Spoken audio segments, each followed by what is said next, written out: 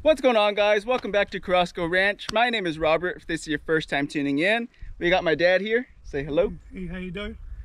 We are going to be taking you on our 1 mile trail and showing you how we manage it and the type of weed spray we use, the equipment we use. Hopefully this will help you guys to help you guys manage your property, you know, showing you how we do it. So stay tuned. I'll turn the camera around right now. So what we have here is a North Star sprayer. It has the little pump here. It has the regulator up on top, gauges, and it just attaches to a little riding lawnmower.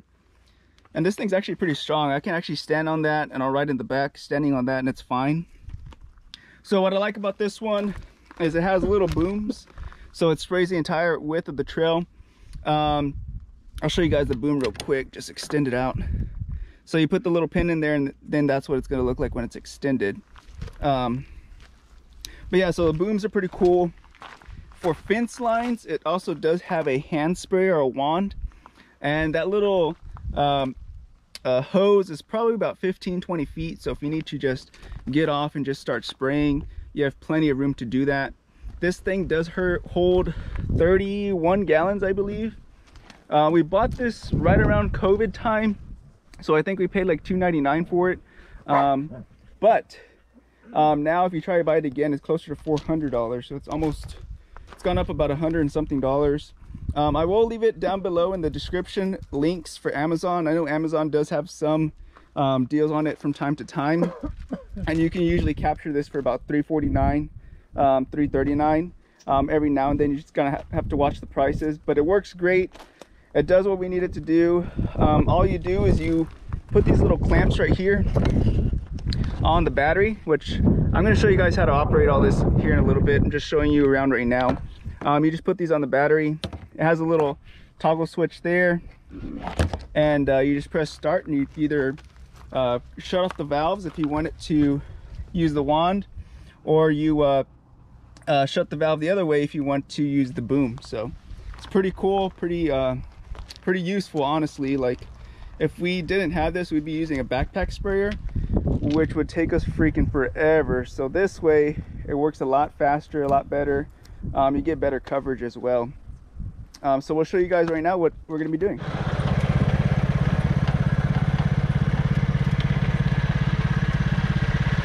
There he goes, taking it away. We do fill all our tires with slime as well, because we have a lot of thorns out here in South Texas. So all our tires that we use on any equipment is always filled with slime. So right now he's just filling it up.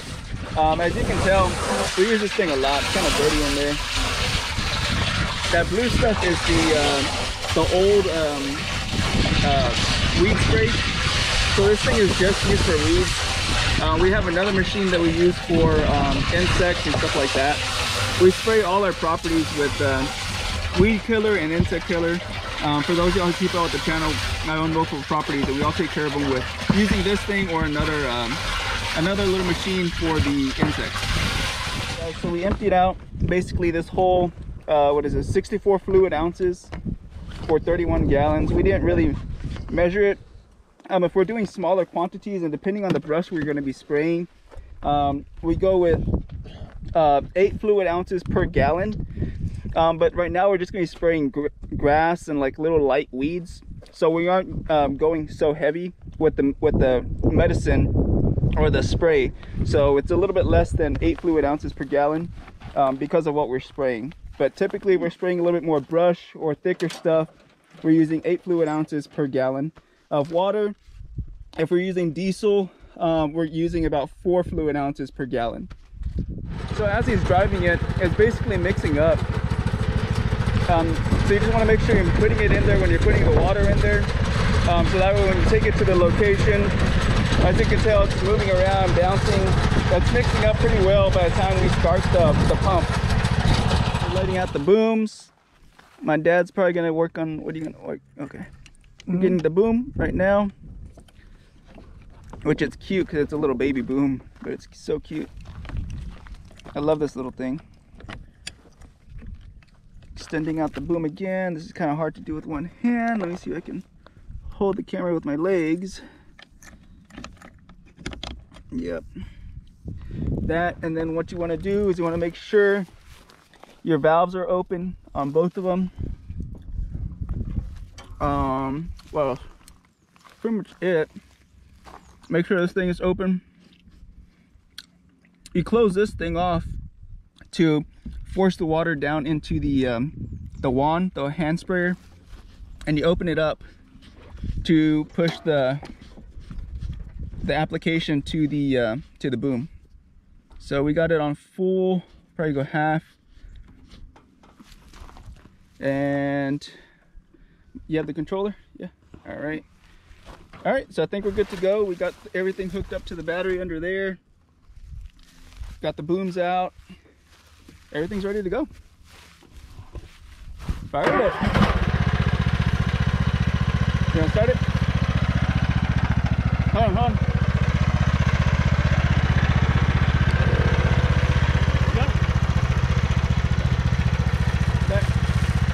So there you go, guys. It's starting now.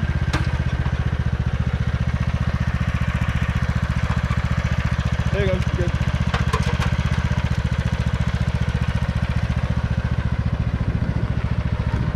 It's actually throwing out a lot more than we need, so I'm gonna turn it down a little bit.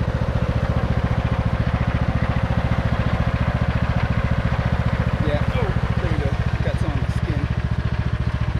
But yeah, there we go, guys. Now it's doing pretty well.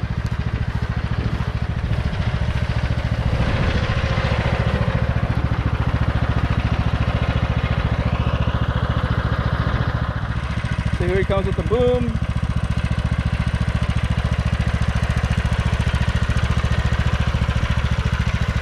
Like I said, this thing probably sprays about 6 feet, more or less. And it does really, really good coverage. Dogs, they got onto a hog scent. The brown one did. That's why she's taking off. She's actually really good at picking up the hogs. She'll go and get right onto where they're bedding at. So we're currently about 0.6, 0.7 of a mile in. We still have quite a bit the ways to go. We actually had to refill this little tank back up because we already had used it. So same concentration. Just had to refill it. I tell you guys, I'm still a kid, still running around, having my dad pull me. Still a kid.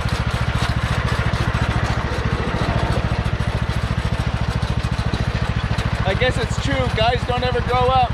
I'm one of them.